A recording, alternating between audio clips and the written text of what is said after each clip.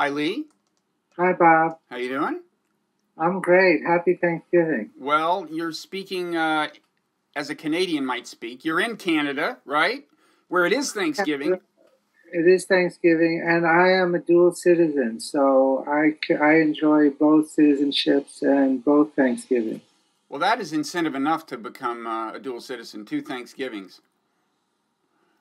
So let me introduce us. I'm Robert Wright. This is the Wright Show. You're Lee Smolin, well-known and very creative physicist. You're at the Perimeter Institute for Theoretical Physics there in Canada. Waterloo, Canada. In Waterloo. Waterloo. Known for both Napoleon's famous Loss and Blackberry's headquarters in the Canadian version. Exactly. Waterloo is to Toronto as Princeton is to New York. Okay. Well, now I'm in Princeton, so this is perfect. This is symmetry, as physicists say. I know you have skepticism about certain forms of symmetry, but I doubt we'll get that. I doubt we'll get that far. We will get pretty far because you've written this very weighty tome, "The Singular Universe and the Reality of Time." Not your first book. This one is co-authored with the Brazilian philosopher Roberto Unger. You yourself have written "The Life of the Cosmos," "The Trouble with Physics," and also a book called "Time Reborn," which is a kind of a precursor to this, I guess. Yes, exactly. And speaks in particular to the reality of time part of this book. And why don't we start off there? I mean, this is, I should say at the outset, this is heavy stuff. I do not purport to be able to wrap my mind around this, but maybe by the end of the conversation, I will. So, for starters, you're saying that time is in some sense the most real thing there is? So what we mean is that time is fundamental. Many physicists and philosophers think that there is a level of description which is fundamental where time is absent, where the universe can be described in a way in which time plays no role. And this is the more mainstream. It's difficult to appreciate, but and one of the things that we can do in this conversation is I can try to explain why such a crazy idea has become a mainstream viewpoint in contemporary theoretical physics and philosophy of physics. Now, is that crazy idea related to the kind of Einsteinian idea that time should be thought of as a dimension that's not all that different from the three dimensions we're most familiar with? Is that where the... Yes, the way that some people would put it, who consider themselves what we call block universalists or eternalists, is that here and there is a matter of perspective, but reality, it's the same reality. Your perspective from Princeton, New Jersey is a different perspective than my perspective from Toronto, Ontario, but they're all part of the same reality. And an eternalist would claim that now and then is also just different perspectives of one single timeless reality. As Einstein liked to say, there is no fundamental distinction between past, present, and future. It's all part of one timeless block universe. And what would you say is the distinction between past and future that these eternalists neglect? So the viewpoint that I was led to, and Roberto Unger, for different reasons, was led to, and then we developed in the book together, is that no matter how far down you go, there is a fundamental distinction. The present is real. What is real is the process by which the present moments are giving way each moment to the next moment, to the next moment, to the next moment. The future is yet to be real, is not real, and there are no facts of the matter about future events. The past was real, is fixed. There are facts of the matter about it, but at the same time is no longer real. Mm-hmm. So in a way, yours is the more commonsensical notion of the two, right? I mean, yours is the one that I think most people would find more intuitively. I think so, although there is a kind of paradoxical or contradictory motif, I think, deeply in our culture in which we look to things which are timeless as things to admire or to worship. We think that God is timeless. And I don't mean to have a theological discussion, but just culturally. We think that truth is outside of time. Many mathematicians and philosophers think that the truths of mathematics are beyond time, that mathematical objects like triangles and circles live in what they call a Platonic reality, which is a timeless reality in which time plays no role, in which implication is governed by logic rather than causation. Mm-hmm. And we should say, just by way of foreshadowing, that your conception of time is related to your view that the laws of the physical universe may actually change over time, which is, and we'll get to that, but I should say that that's one thing this is related to, right? Yes, Cozy, and that was how I got into it. For me, the path to this view came from first wondering, why are the laws of nature what they seem to be, rather than otherwise? Why isn't the electron twice as massive? Why doesn't it have 100 times the charge it has? There's a host of questions you can ask about the fundamental particles and the fundamental laws. Why are they like this? And can we have an explanation within science? And to cut a whole logic of reasoning very short, I came to the view that the only scientific explanation for the choice of the laws of nature and the properties of the elementary particles is if they were the result of evolution over time, deep in our past, much of it before the Big Bang. And then there's a conundrum, because if the laws change and evolve in time, then you can no longer maintain the view that I was mentioning, that time emerges from timeless law. From timeless thought, you said? So the Einsteinian view is that time is not fundamental. Time is an illusion, an emergent property, just like temperature is an emergent property. It's really the average energy of atoms in motion. Mm-hmm. Time is all, and so there's no temperature if you look at a small scale. There would be no time if you look at a fundamental scale. And time emerges from law, which is then timeless. But if laws evolve in time, there's a tension there. And it was really to break out of that tension that we began the conversations that led to the collaboration with Roberto Mangiabeira-Unger, and led to this book. And then Time Reborn, just to mention, came out first due to the peculiarities of different kinds of publishing, but was meant to be a popularization of this book with Roberto. Right. This is published by Cambridge University Press, an academic press, and so Yeah. Time Reborn is something we could also recommend our viewers take a look at. Then That's kind of you. Yeah. So then in this Einsteinian view, it's just the fact that I'm here now is in some sense arbitrary. I mean, tell me this. I mean, we've seen, there's this movie Interstellar came out in which there was time travel and stuff. Is like time travel more plausible in the Einsteinian universe where time is just like space, and I know that I have the potential to relocate myself in space? Is that I don't want to spend very much time on time travel, but is that an idea that's more associated with the view you reject? But certainly the universe that was presented in Interstellar is one in which there is a higher viewpoint which he transcends to by going into the black hole, in which all moments are simultaneous or exist together. I don't want to speculate about time travel. I think time travel is full of problems and contradictions no matter what your view of time is. Mm-hmm. The paradox of going back in time and murdering your grandparents and so forth. Right. But there is a fantasy side to the culture of contemporary science. You see this, I'm going to go out on a limb here, you see this in the fantasies about perfect artificial intelligence, the singularity where the computers take over. There's kind of boyish science fiction fantasy side that has taken over a lot of contemporary science and technology fantasy.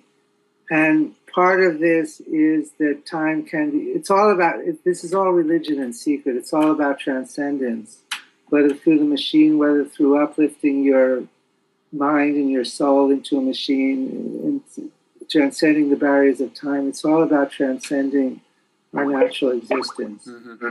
Okay. So to get back about how you were led to this, which may be a reasonable way to try to wrap our mind around the idea itself of what it means for the time to be kind of the most fundamental thing in a sense. So in this Einsteinian view, where you've got where time is just another dimension, hard for me to quite imagine since I can only imagine 3 dimensions in a very clear way, but that's the idea. And you're saying this assumes that law is invariant wherever you move in space or in time. So it assumes that physical laws, if it's just this big 4-dimensional grid, it assumes that physical laws don't change anywhere along that grid, which means they don't change over time. And you had reasons to think that physical laws may change over time. And I think you said you were led to this belief by virtue of pondering, like, how the universe came to have so much complex stuff in it, or what? That was part of it. Well, so the origin of this is, for me, goes back to the late 1980s. And there was a proposal for the unification of physics called string theory, which was new then. Mm-hmm. And string theory was believed to explain all the properties of the elementary particles by unifying them into one kind of object with the fundamental forces. And we don't need to get into how that was accomplished. And at first, there was one unique kind of string theory, and it seemed like it was the answer to all our hopes. Because if there's one unique unification of physics, there's no choice in the creation of the universe, there's no choice in the laws. Then it turned out to be 5 different versions. Then there were hundreds of thousands of different versions. Then a friend of mine, Andrew Strominger, who's now a professor at Harvard, discovered that there were vastly more than that. And he wrote a paper in which he published the argument that there were vastly more string theories than that. And we were friends and had a conversation in which he said to me that the dream of deriving the properties of the elementary particles from string theory is dead, because no matter what the experimentalists see, in this vast number of versions of the theory, there will be some versions, in fact, there will be a vast number of versions which agree with the experimentalists. And then whatever they're going to see next, there'll be versions which agree with that. So there's no predictive power. We can't sit on the theory and predict what the observers or the experimentalists will see next as we probe to shorter distances or higher energy. Right, and this was very disturbing to him. And it was disturbing to me. And I went away from that conversation pondering, how is it to explain the choice which is made out of a vast number of other choices? And I was also interested in the origin of life. As an avocation, I was reading theoretical evolutionary theory, people like Stephen Jay Gould, Lynn Margulis, Richard Dawkins, and so forth. And I was struck that there was a methodology in biology to explain how improbable choices, which lead to a lot of complexity and structure, get made. And so I said to myself, can I steal that method from biology and apply it to physics and cosmology? And I made a little scenario about how the universe could evolve and the laws could vary and be selected for those that produce the most baby universes. Right. So I mean, it's not just the universe that evolves, the universe changes in your view, but universes evolve. In other words, your idea is, I think, cosmological natural selection is the term, and the idea is that universes give birth to other universes through black holes, and if each universe, if there's some variation in the physical properties or laws governing each universe, then it's analogous to natural selection, and you wind up getting a preponderance of universes whose properties are conducive to their own replication, right? Right, that's basically it. So I wrote that down, I published it, I returned to it from time to time. It makes some genuine predictions, and 2 of those, which are the sharpest ones, have held up so far. And but mostly I went back to my day job, which is working on the unification of general relativity, or gravity, and quantum theory, so-called quantum gravity. And in the quantum gravity world, we were dealing with a hypothetical version of the fundamental laws in which time is absent, and time only emerges when you make an approximation to large scale, complex objects. And I contributed to this development. I found solutions to these timeless equations working with friends. I developed the the theory of these timeless equations, these timeless descriptions of quantum geometry. And then about 8 years ago, I started a conversation at his invitation with Roberto Mangabeira Unger. And in trying to talk through my point of view and my vision of physics, it became clear that there was a contradiction in my work, because on the one hand, in the cosmological work, I was having laws evolve in time. I needed a notion of time that transcended any single version of the laws. And in my quantum gravity work, I was working with the standard viewpoint that time emerges from timeless law. And, it's funny that you can live and work with a contradiction for years and only feel vaguely uncomfortable, and then you talk to a smart philosopher. And Roberto is very provocative and very right on. And it became clear that I had to resolve this contradiction in my work. And so much of that took place in a series of conversations and with Roberto, in which we then planned the book and wrote this book together. And some of it took place in collaboration with other friends and colleagues. But I worked my way to a very different view, in which time is, as we were saying, time is the most fundamental thing. Everything else may be emergent, everything else may be approximate in terms of the method of description, but time goes all the way down, as we say. So, as you put it in the book, time does not emerge from space, although space may emerge from time. Now, that's something I think many people may join me in having trouble wrapping their minds around, the idea of space emerging from time. I guess you mean that ultimately in a kind of a mathematical, theoretical sense, in terms of, or is there a way that actually is clear to you in a more intuitive way that maybe you could try to share with us? It's very intuitive.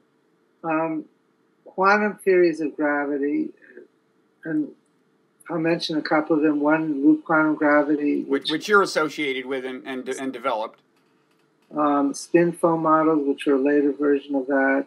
Causal dynamical triangulations, quantum gravity, causal set theory. There's a variety of different approaches. They all agree that the universe is more fundamentally described as a network. And just imagine the internet.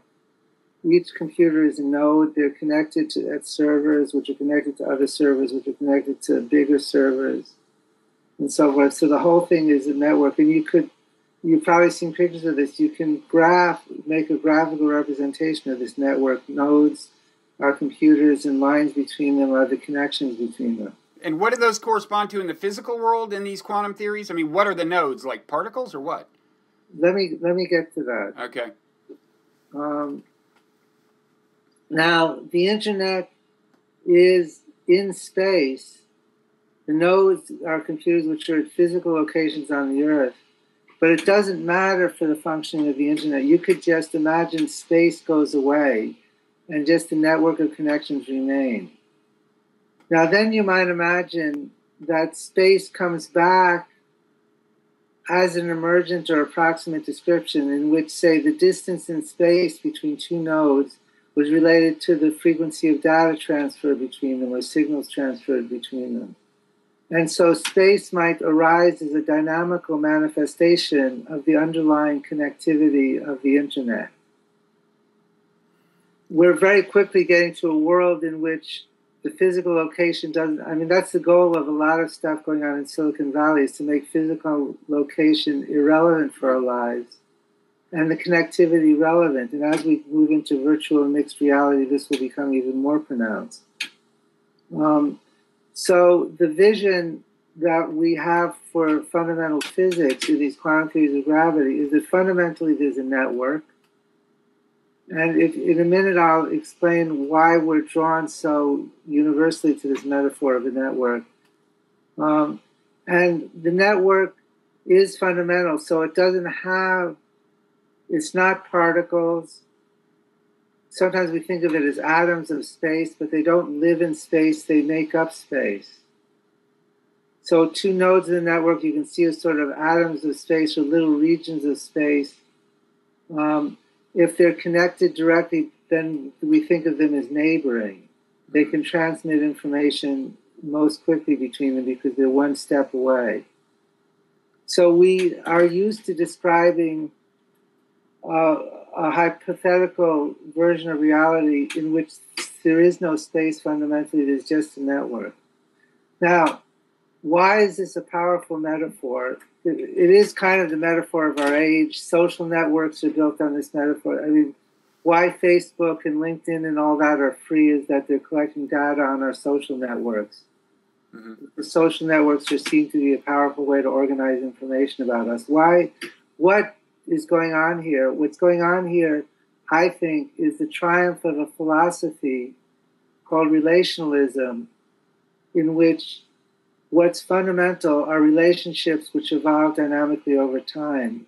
And this goes back to Leibniz more, I mean, other people, but especially Leibniz, the German philosopher, contemporary of Newton, a little bit older than Newton, if I remember right.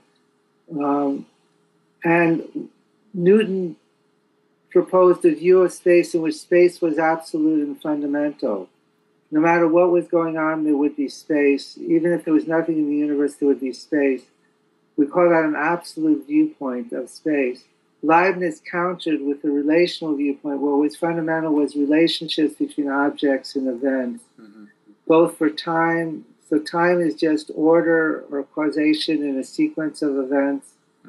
Without events, without change, there is no time. Space is just an order amongst the coexistence of objects.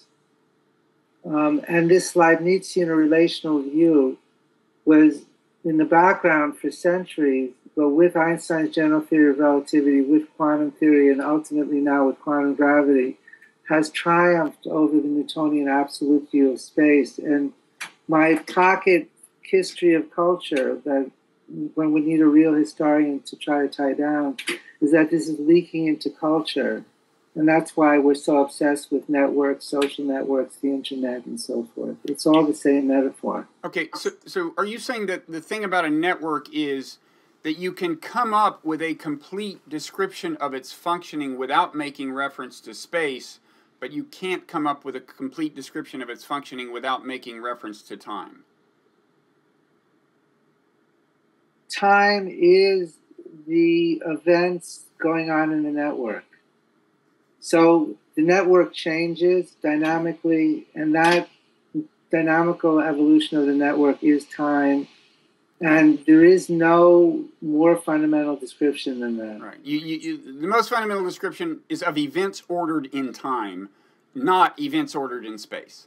Yeah. So it's that, and you're saying already some of our physical theories really are network theories, so it makes sense that you would think of the physical world this way. It's in that sense that's one sense in which the physical world time could be more fundamental than space. Yeah, although it's always important to make the caveat that we have interesting, plausible quantum theories of gravity, but none yet make experimental predictions that have been tested. So these are not on a level in which we could say we know that reality is like this. This is not like quantum mechanics with a theory of evolution or general relativity, for which there's abundant evidence experimentally, and they've been checked. This is hypothesis. This is the frontier of theoretical physics now, but unfortunately, it's not yet checked experimentally. I always want to pose that because I think the public should understand the difference between science and progress and established science. So, I guess if this turns out to be true, that notwithstanding how dominant space appears to us, it's not fundamental, and in some sense, may not even exist. I guess that would say something about the relationship of mind to the physical world, or consciousness to the physical world, or, I mean, I know you touch on that a little in the book. You get into the question of consciousness, right? Is there a view implied here on that? Let me back up and mention something else, and then I will very gingerly touch your question of consciousness. We have evidence from quantum mechanics, very strong evidence, that there are correlations between distantly separated events that cannot be explained by information traveling through space to get there. You mean entanglement? Entanglement. So this is another motivation to think that space is not fundamental. Now,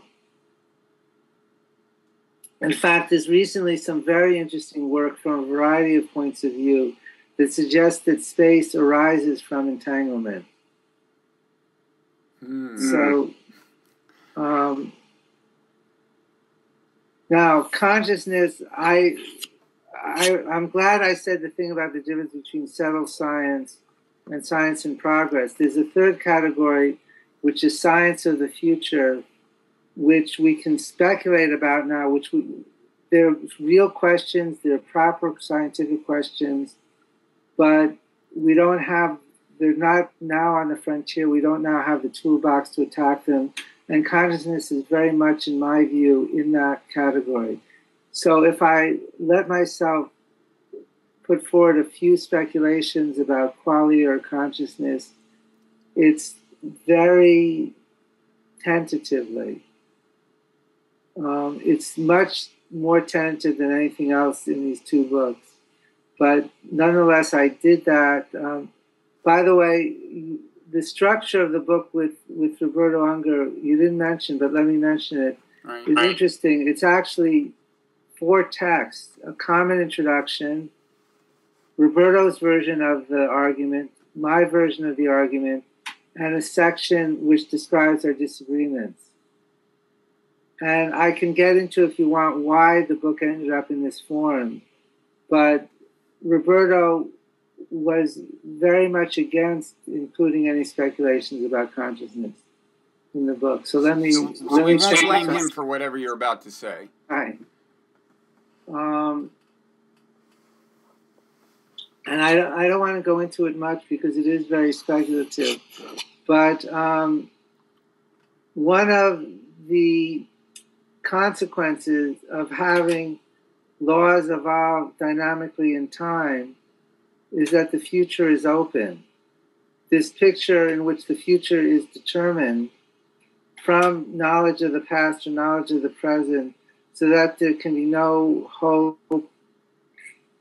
agency, will, aspirations. All these things are, we are told, illusions. We're all just computers going click, click, click. This again is the artificial intelligence metaphor. This gives a very different picture in which the future is unpredictable in small part. Much of it is predictable, of course, because much of science works, and the timescales over which laws evolve are very slow and very huge timescales. But nonetheless, the future is, in principle, open. And I looked in that area for a possible role for qualia. Qualia being the experience of seeing colors and so forth. I basically take a point of view which is often by the philosophers attributed to Whitehead, I've learned, which is that there is a kind of outer set of properties that matter and events have, which are their properties which govern their relationship with other bits of matter and other events. And this is what physics and the laws of physics describe, these relational properties. You see this physics relationalism. But it could also be intrinsic properties of an atom or a rock or an amoeba or a brain, which are properties which are beyond the relational properties that physics describes. And Whitehead's move was to hypothesize that qualia are among those intrinsic qualities which are not relational and which are therefore private. That is, if you are a brain, you have access to your qualia, but you don't have access to any other qualia. This is also a viewpoint called panpsychism in part. David Chalmers at NYU is a champion of it. He's a very interesting philosopher, I think. You're shaking your head. No, I'm not sure he's signed on to it wholeheartedly. You may be right. Another guy who's talked about it is Christoph Koch, has talked about panpsychism. I'm sure Chalmers has at least flirted with it.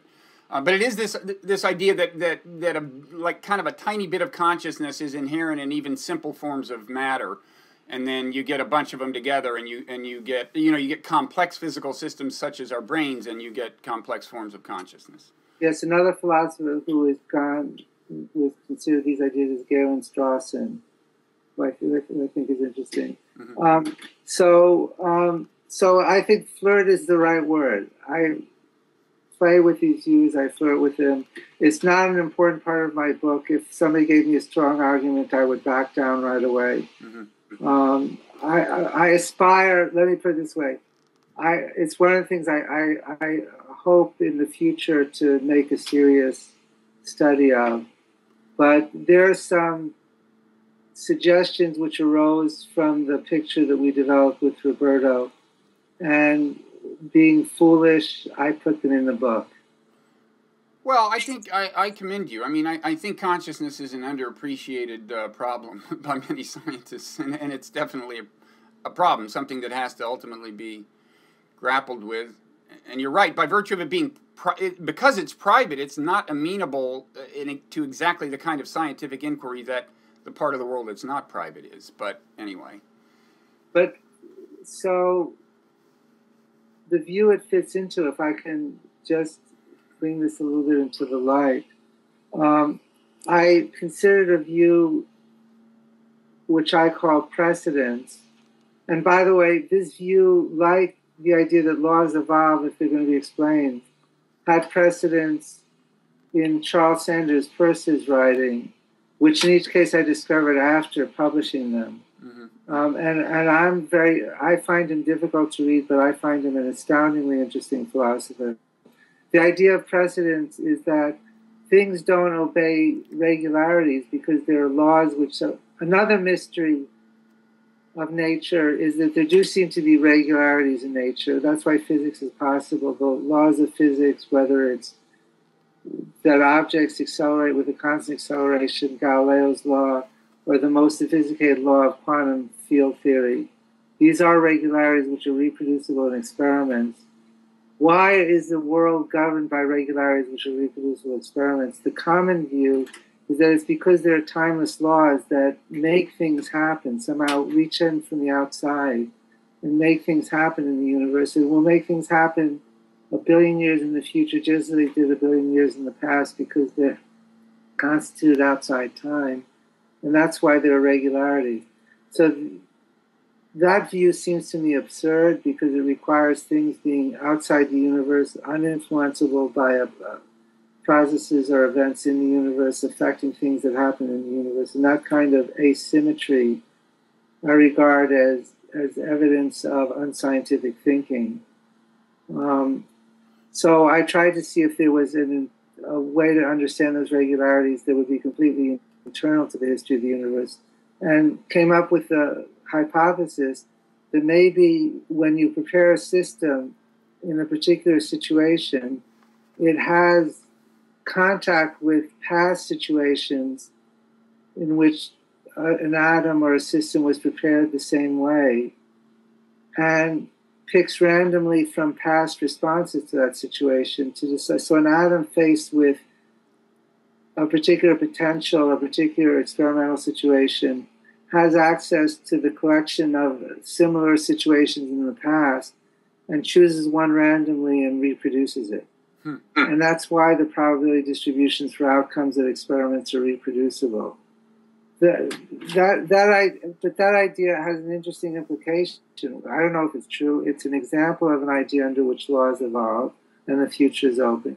What if you build in a laboratory an experiment which has no precedence, for which there is nothing to copy? Well, then the universe has somehow to make it up without precedence. And I suggest, and I'm looking into this with people who work with quantum computers, that we may be able to artificially engineer such situations and experimentally test this hypothesis.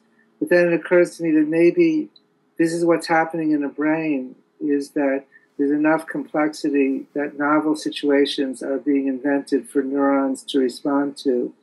And so neurons have to make it up, they can't follow precedent. And maybe that has something to do with qualia. That's the thought. So in that scenario, the kind of behavioral flexibility or open-endedness we associate with free will would actually be a manifestation of properties of physical, of kind of the physics of which the brain is composed. I mean, it manifests much more subtly in just inanimate atoms and stuff. That's the idea. And like any new idea, it's probably wrong, but an anecdotal experience that we've all had that suggested anecdotally is that we all know that we go unconscious when we're habitual. And consciousness is achieved by breaking out of habituation and confronting either willfully or by force from the outside novel situations. It's only then that we really become self-conscious and conscious of our situation. Okay. So so your view is kind of that, I mean, first of all, like, it's not enough to observe laws. We need to explain, like, where they came from. And this is one of the things that led you to this cosmological natural selection whereby universes replicate themselves and you slowly get, as a result, universes that are kind of rich in the sense of being conducive to their own development and subsequent replication. I mean, they at least have to get, if they're producing via black holes, they at least have to get to a point where they produce black holes, and presumably the more the better, and so on, right? So, yes, and the hypothesis is that our universe is optimized for the production of black holes. And there's some evidence for this. It gets to be an interesting question in astrophysics to ask whether that's true or not. But I think there is evidence that it is true. The fact of the matter, whether these ideas are true or not, is that to a certain scale, we know the laws of physics. We know we don't have a complete description. We don't have a unification we know is right between the gravity part of the laws and the quantum part of the laws and the other forces. But the standard model of particle physics, which describes the laws in the absence of gravity, is verified over and over again. The real news with the Large Hadron Collider is not just the discovery of the Higgs, which was the last particle in the standard model to be predicted, but the fact that nothing else has been seen, which means the standard model triumphs. But the standard model is a very unlikely, complicated set of interactions with a lot of what we call fine-tuning, a lot of tuning of small parameters to tiny but very special values. And that's not explained by anything that we understand about the nature of the laws of physics or mathematical consistency. And therefore, to explain the special structure and the fine-tuning of the standard model, I believe we need a dynamical explanation. We need something happening in the history of the universe which selected the parameters to be what they are. And certainly, most of my colleagues who think about these disagree about the kind of answers that they would propose. There are more people who think about eternal inflation than think about cosmological natural selection. But I think that a large number of working theorists now agree that the interesting question has become not just what the laws of nature are, but why these are particularly the laws of nature. And the failure of every unification we've devised, string theory, loop quantum gravity, etc., to give us a unique explanation for why the laws are what they are, underlies that an explanation in terms of principles won't work, and we need a dynamical explanation for what shows the laws of physics. So it's kind of, an analogy might be, you know, when we look at, Darwin looked at organisms and said, well, they're so kind of complicated and in a sense fine-tuned, there must be an explanation for how they don't just, you know, things like this don't just fall out of the trees like rocks or something. We need a special explanation. And you're saying the universe itself, when you observe it carefully, has properties that kind of in that sense demand an explanation. It's like things like this don't just fall out of the sky, so to speak. It's more plausible that the universe would be structured this way if it were the result of a kind of a selectively creative process like natural selection. Yes, and if you ask, for example, you take something that we all take for granted, that there are 100 or so different kinds of stable nuclei, including the things we're made out of, carbon and oxygen. And we just take that fact alone and consider what would happen if we changed the fundamental parameters, say the strengths of the three different forces that are involved, the strong nuclear force, the weak nuclear force, and the electrical force. Or change the masses of the quarks or the electrons a little bit. Mm-hmm. And there are, within that small number of parameters, most of the ways, say, if you changed, increased any of those parameters by a factor of 10, you would end up in a world in which there were no stable nuclei. Mm-hmm. So in terms of if you think of the universe or the laws as something like a set of dials, say on an old-fashioned mixer, mm-hmm. where you might have several dozen dials to tune the levels of all the different inputs to your recording. There is a fine-tuning of all the different dials, which are in narrow ranges such that complex atoms and molecules exist. So that's right there, that's one set of phenomenon.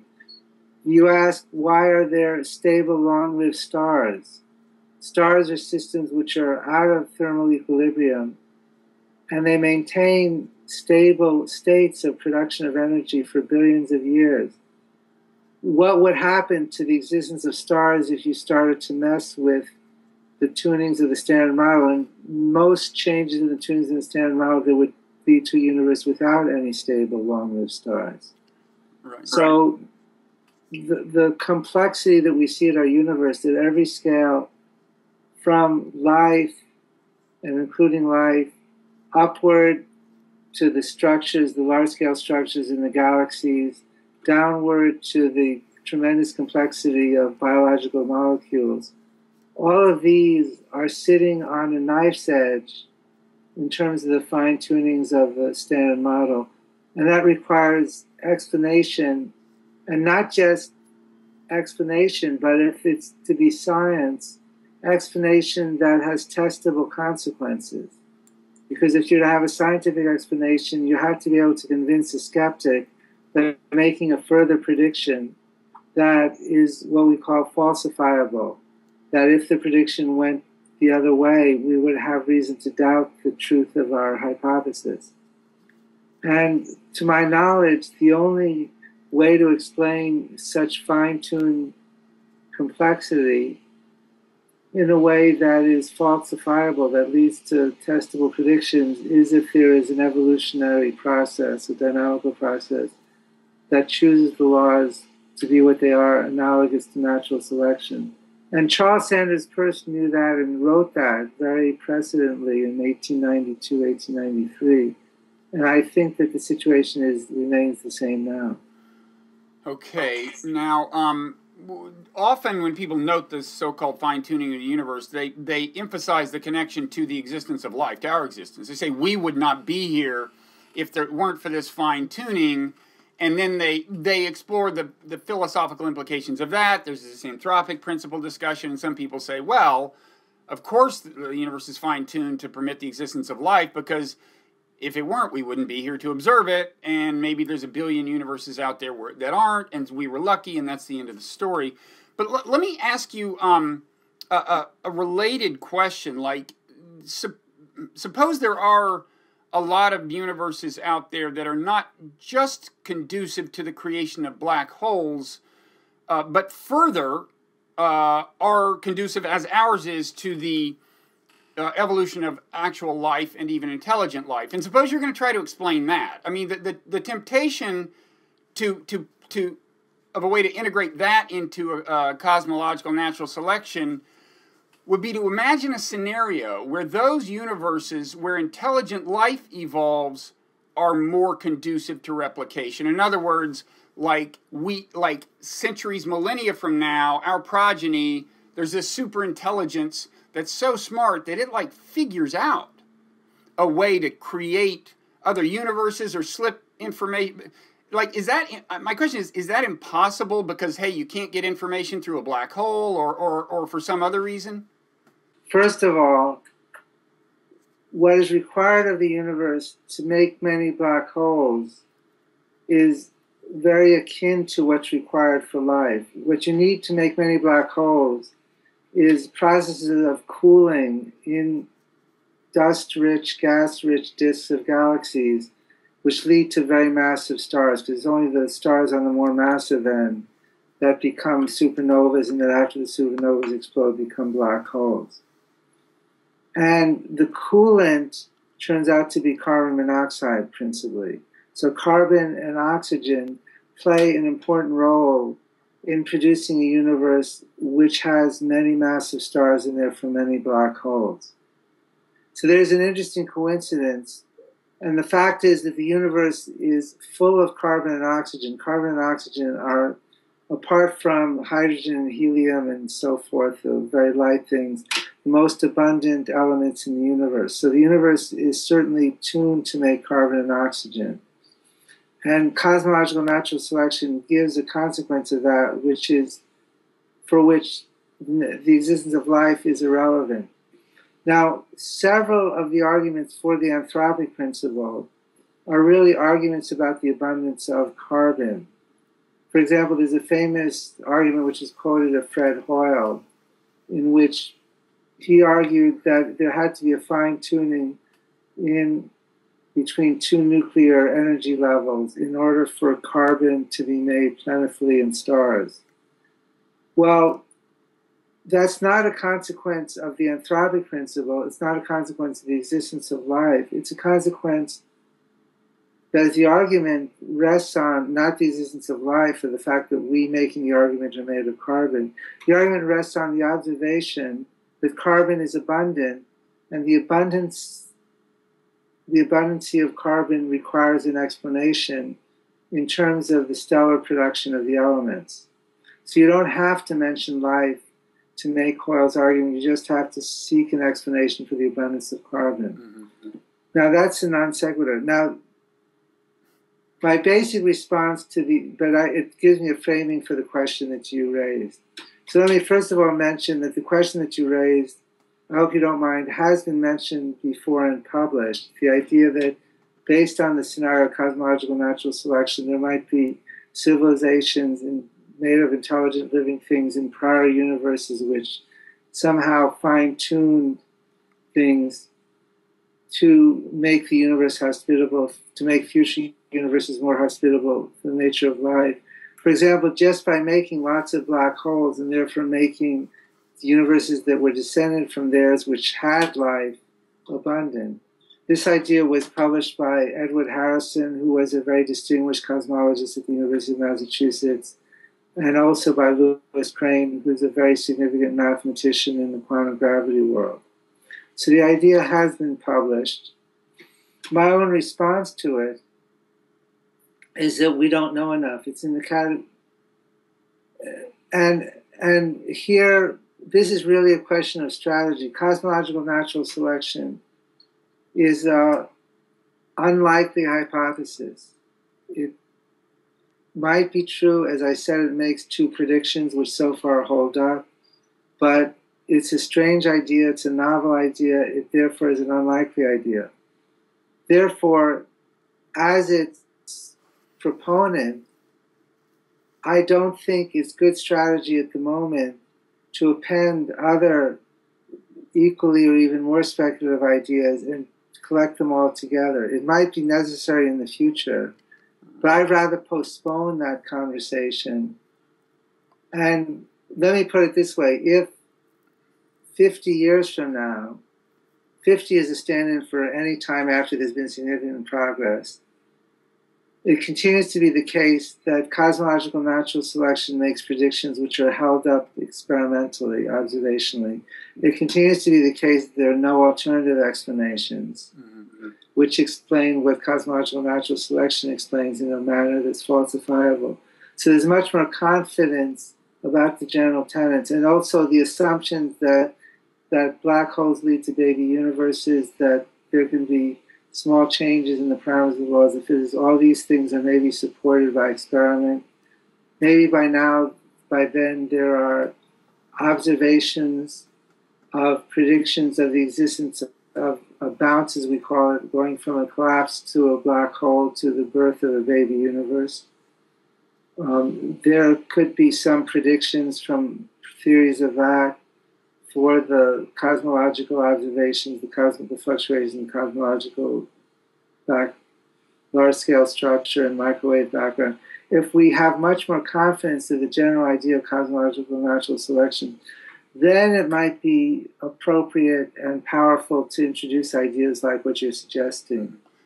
But I'm afraid if I, as the proponent of it, now start to speculate about that, it's just going to weaken the case. Yeah, I think that would be a bad public relations move on your part. So maybe I'll do it. But the one I will say, there is this appeal to it. You're right that it adds kind of complexity to the theory, which in itself is a bad thing intellectually, to add yet another convolution to the theoretical scenario. But in its favor is that, in a sense, it adds to the explanatory power of the theory in this sense. I mean, natural selection is something whose kind of existence, I mean, we understand how it works, but kind of its existence is not really explained. And there are people who think that actually natural selection was likely to create intelligence. There's a number of biologists who think that it has that tendency, and it's a pretty amazing machine for organic innovation, and of course it also leads to consciousness and so on. So natural selection is something that, although we understand and provides an explanation for life,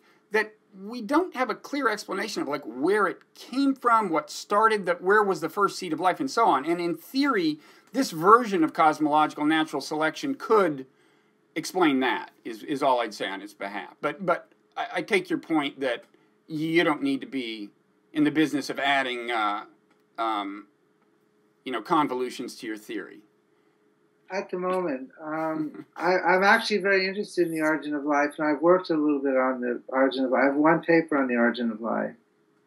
And I've been reading recently Ken Lane, I think that's his name. He's a biochemist at University College London who has a fascinating book on the origin of life. He emphasizes the unlikelihood of the transition from prokaryotes to eukaryotes. This is amazing. And other people have emphasized this. The fact that a eukaryote are two prokaryotes in symbiosis, the idea that Lynn Margot established, is such an unlikely idea. And when you look at it, when you look at it in detail, it's so unlikely to succeed. Just mismatch between the genomes of the bacteria that become the mitochondria. We shouldn't turn this into a big argument about this, but it's something I've thought about and written about. And I would say that symbiosis is something natural selection has harnessed again and again, and the whole idea of like a non-zero sum relationship between the genetic interests of two different entities. So in that sense, it's not surprising generically that symbiosis should show up again in the evolution of the eukaryotic cell. But this is a whole conversation. Let me we're getting close to probably. Well, go ahead. You want to say one more thing on that? Let me use an analogy, and then we can go away from the origin of life, which is not my expertise.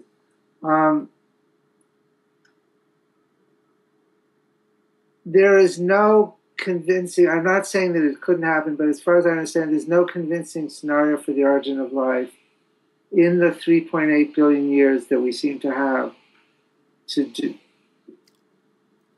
Let me start again.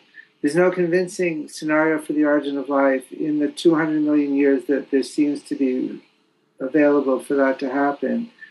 So alternative explanations become attractive. For example, panspermia. Maybe there's an origin of life in giant molecular clouds, in cold, dusty, carbon-rich stellar environments. If we fail to find the home or the origin point of life on the Earth, there are other options. And in a similar way, having something analogous to directed panspermia through the generations of universes and cosmology is an interesting idea. Maybe it's right. I just one thing that I think is good to think about is how much we don't know. I mean, science progresses in 100 years or 500 years. We may very well be in the position to be working on a day-to-day basis in a powerful way with such ideas. Now it has to be on the edge of speculation. Okay.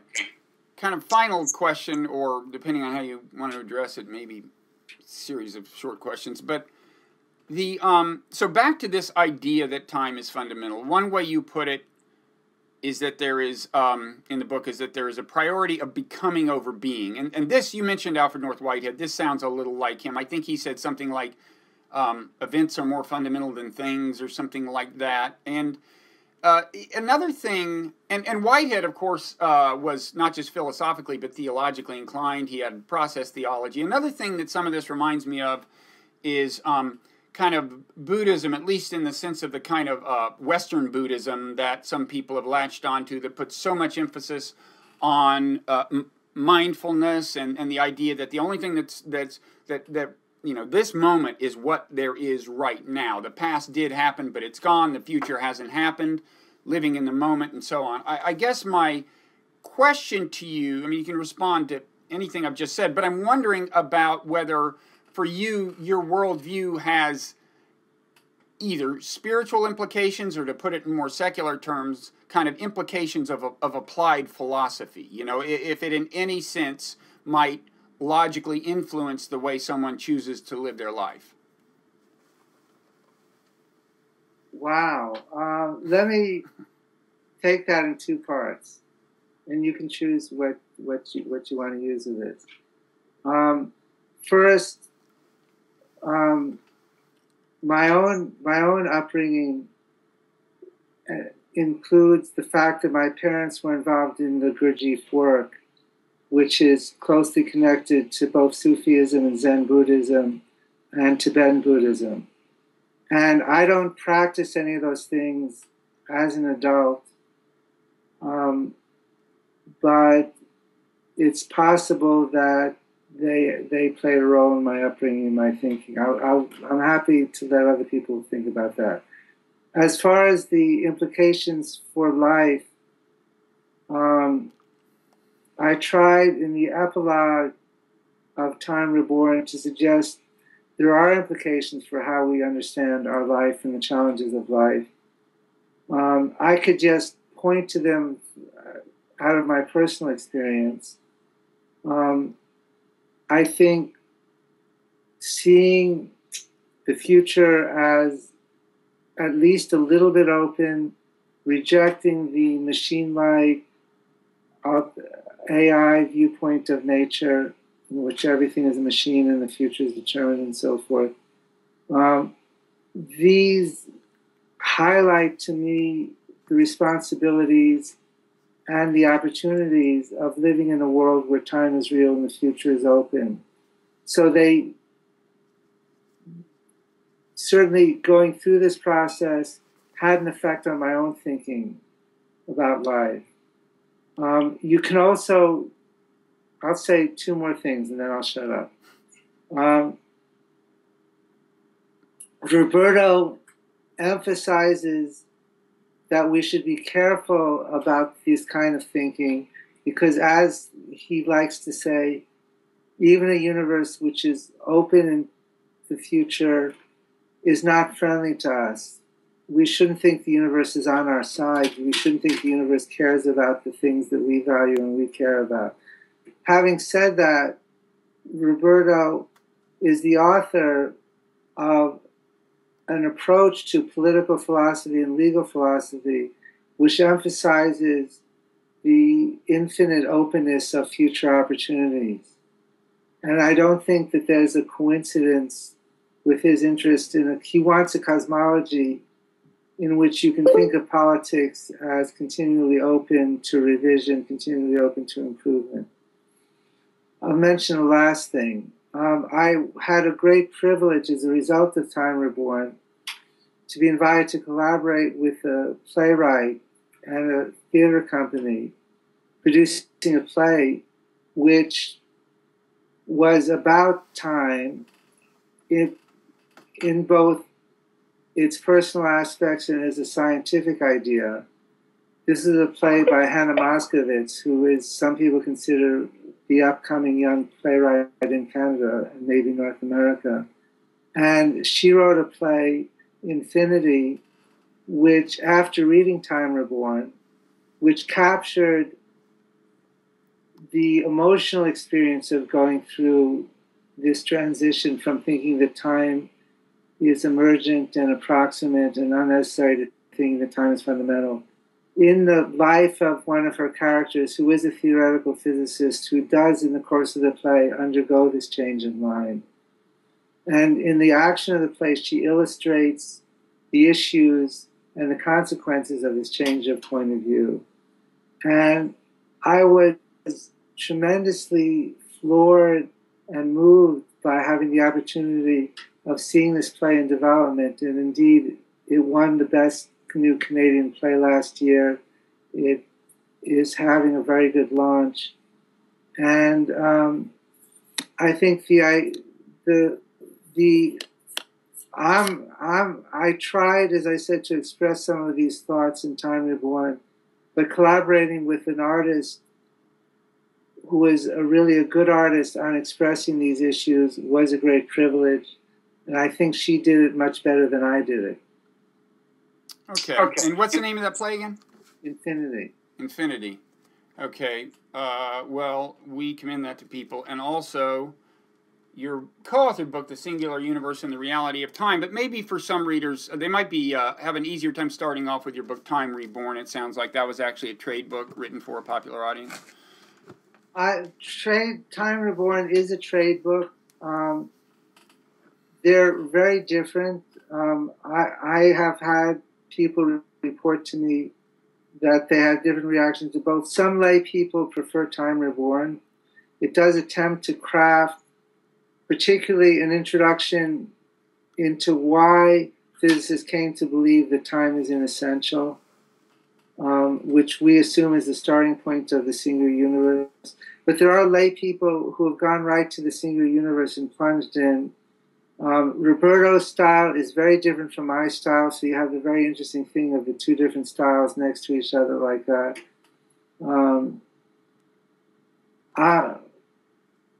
Roberto's style is more uncompromising, more provocative than mine. That appeals to some people.